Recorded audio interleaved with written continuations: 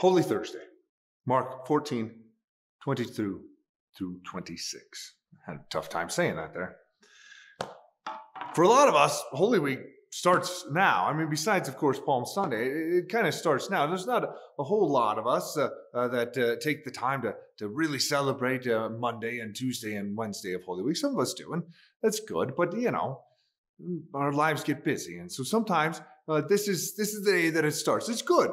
It's good that it starts for a lot of us here, because this is the time in which our Lord institutes his supper for us, for the troubling of burdened consciences, for those who actually need to be comforted and united with our Lord, not just in this spiritual way, but in a real, tangible, real, true way. And I know a lot of us, even still now, I'm a pastor, and this thing's a mystery that we receive here. And everything rational in my brain wants to say that this can't be what God has promised that it is. And yet, in faith, I receive what my Lord has placed in front of me. Because our Lord actually does things. He brings salvation. This is the culmination. This Lord's Supper is the culmination of the Passover feast. And you guys know your history well enough. The first Passover feast was the very thing that enabled the Israelites to be freed from Egypt, right? Because you had that blood, and the lamb, and you sacrificed it, and you painted the blood over the doorpost, and the angel of death went over it. We all know that story. But the Passover feast was celebrated for years upon years, centuries upon centuries after that.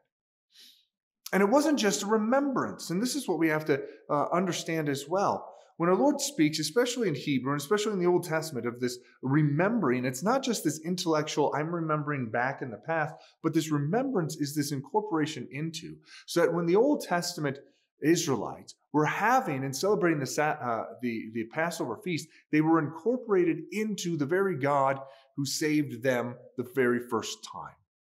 So they were one with those Israelites that actually walked out of Egypt. Now our Lord is bringing all of that to a culmination. No longer do we have to sacrifice any more lambs. We've got the true one, right? The true Paschal Lamb who has come. And that's what our Lord actually gives to us. And this goes back again to what we talked about on Monday with the annunciation of our Lord, with the incarnation of our Lord, with the fact that our God is not unaware of our fleshiness. He didn't come to save us from our humanness.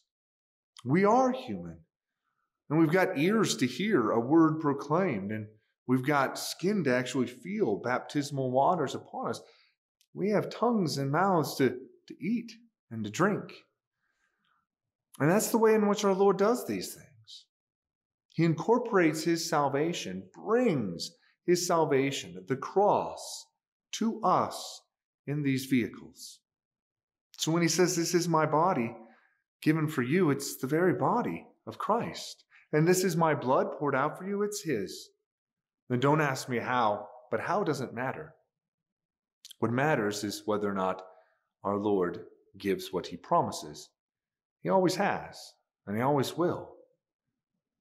So tonight, when you celebrate the Lord's Supper, or maybe you'll do it tomorrow, or hopefully, at the very least, you'll do it on Easter Sunday, know that this is the way in which our Lord is bringing himself to you, here in time and place, delivering the cross from all the way back 2,000 years ago to you here, wherever you're at, in whatever sanctuary you are, so that you might receive Jesus, your Savior, and his salvation for you.